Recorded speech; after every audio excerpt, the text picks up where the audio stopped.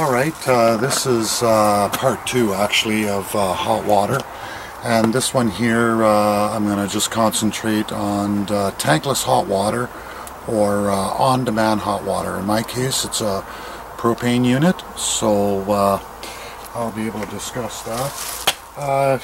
Seeing that we're standing here, here's one of my electric bikes here. This one here is a 48 volt system on just a mountain bike. It goes like a devil. And this one here is my electric scooter. The electric scooter is a lot more comfortable than any bike. The seat on this is almost like my 850 Yamaha. But in this case here, it's got a set of stereo mirrors, and what's kind of nice is when you got the mirrors set up for your vision, your ears are not far away and they're set in perfect stereo, so that's kind of, again, brushless hub drive, 48 volt setup. And when I was telling you that I was putting my deep freeze outside, I meant outside in this workshop area, and it's been working flawlessly. And this is about a month and a half now that I've had it up and running, and everything has always stayed frozen. And here we go again. I don't know if I've got that meter, but I mean, everything is just still, it's all rock hard. And I've actually started to turn the unit down. I used to run it wide open. Now that the nights are starting to get a lot cooler in that, and it's in the fall time. Again, the fall time has always been the worst for sun for me. So I really don't want this thing running wide open anymore. I want it to be able to run, do its thing, and then have the compressor shut down. If you can see this green light, can I just get you to zoom over here? Can I just get you to move over here? And you see how the green light is lit, but you don't hear the compressor running? So that means the unit's getting power, but the limit is already met on the thermostat. So that would mean I've got another, 120, 150 watts to burn. So we'll go sit down in front of my hot water unit, and I'll explain to you what I'm going to be doing with the excess power. Once the fridge limit has met, then the freezer limit has met, and both compressors are off, I'm going to be heating. I'll be running these light bulbs, and I'll come and show you that while I'm sitting in front of my hot water unit. Just to show you a little bit of jam that this bike here has with the electric, but I hum along pretty good on this thing. Alright, so if you were to look at this plug-in right here, this is just a fan over top of my wood stove, but this plug-in is the exact same line that runs my deep freeze. So like I was telling you, the compressor is off on the deep freeze, but when I take from that circuit, it's going to have its own circuit. But what I'm going to be doing is, these are 175s, so I'll be putting 350 watts of heat just to hit the cement floor in here as a dump. Once the limit is made on the compressor of the refrigerator, it'll turn off. Then once the compressor is made on the deep freeze, it'll end up turning off. Then the voltage is going to rise another point or two, and then this is going to fire, and it's just to try and make do out of excess power from my panels. But I really don't need that right now. I've got actually I made a little fire in the wood stove. So if I could get my cameraman to turn the water on and pass me the camera, I'll show you the underneath of this thing. So go ahead and pass me the camera and turn the water on. So now you can see how this thing is started, and it's got the 3 buttons, the 1, 2, and 3, and I don't know if you can actually see that flame in there, but there's a little blue flame in there, propane unit. And this knob right here, the one on the left here, that's the flame size. This one here is your summer and winter, and I just flipped it over to winter. So in winter, all of the flames go. In the summer, only half of the flames go. And this knob right here is the one that controls the flow through the heater.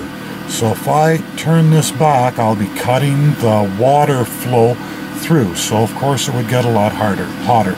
So here you can see it's already hit 52 degrees C. My solar hot water is still in play outside. So it's being preheated, and this is actually going to climb as soon as that hot water from that tank starts to hit. So now as I show you the underneath of this thing, you can now see this here is where you put the batteries in. You just unscrew that, this pops open, you pop 2 D-cell batteries. Oh, and by the way, I'm over 1 year. So 1 year already. And then here's my water supplies, water in, water out. And then my propane in. So now I'm not going to be so cramped right now. I'm going to get out of here. We're just going to talk about this heater a little bit. And you can see how it's still slowly climbing. But so far this has been a very, very nice unit. Picked it up for $279, and that's delivered. Canadian, delivered right to my door. So if I can get my cameraman to turn that off, and I'll go where it's not so cramped, and we're going to talk about this unit here.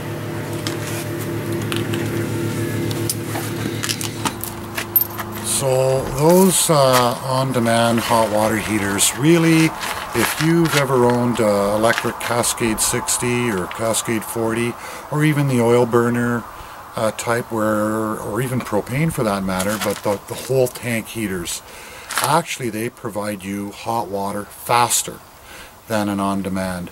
And it has everything to do with flow. As the flow flows through these heaters, it's got to start from absolute cold, and then it slowly warms up. But meanwhile, you have the tap on upstairs. So it actually takes a little bit longer to get hot water from an on-demand hot water system like I have. Whole house, that is. They come in different sizes. That one there, you're looking at a 12 liter per minute. But I would say that a household, I'd be looking at more of 16 to 18 liter a minute for multi-faucet use. And there again, for those that are on town water, see, my water pumping is just diaphragm pumps. And these diaphragm pumps, they're fairly low volume and probably pressure compared to town water. And so that flow is what would be going through your heater. So that's why I would recommend, if you're looking at whole house and you have more than one person in the house, I'd be looking at the 16 to 18 liter a minute. Now, these diaphragm pumps, I've got a lot to say about water pumping, so I'm going to have to make that another episode, and that'll probably even be in season 2 to hopefully wrap this solar stuff up. But in a nutshell, it's possible that I could be sitting in the bathtub, and if I were to cut the flow back on the hot water, the temperature will actually increase.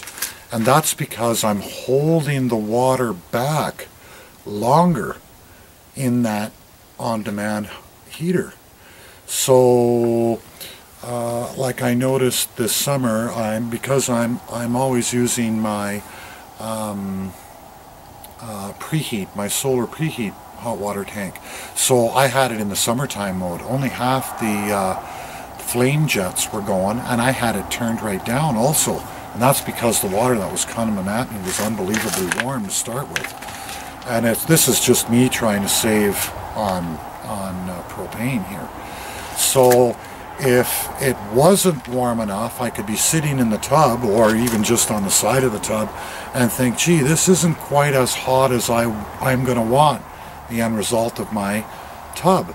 So what I would do is actually turn the water down, and I'm holding the water, and it's going through the heater much slower, so it's coming out much hotter, you see. So there is a little bit of a learning curve. Don't think you're just going to install this thing and it's going to treat you exactly like you're tanked hot water is. But so far so good. I've had this thing over a year now. Same set of batteries. I'm very, very happy with it, and I'm noticing a big difference in propane consumption. Now, if you're running a big household, 6 to 8 people, there'll probably be not that much savings. Maybe only 5, maybe 10% savings. But me, because that thing is off more than it's on, there are big time savings to be had with this on-demand system compared to my tank. And then not only that, I'm also preheating, so again, the flame is on low. I have it set in its summertime mode, so again, I'm getting very large savings. But there's a little bit of toying with it, depending on if I have, 2 or 3 doom and gloom days in a row, or I have 2 and 3 nice and sunny days and I haven't used any hot water. So hopefully with that, I've said enough about these on-demand heaters. You get it now, you don't even have to bring power to them. You just bring the gas to it, you pop 2 batteries in, and away they go. So I hope you've enjoyed this episode. There again, I've seen that some people, if you would like to advertise on my site, you know that there's something interesting, you're off the grid, or your solar or wind power, if it has something to do with this type of living, you can go ahead, post down below, and go ahead and add your link. Add the link to your channel, that's fine. We're all in this together. This is hopefully a small learning curve for those that are able to pick up a lot of this info before you start spending the money.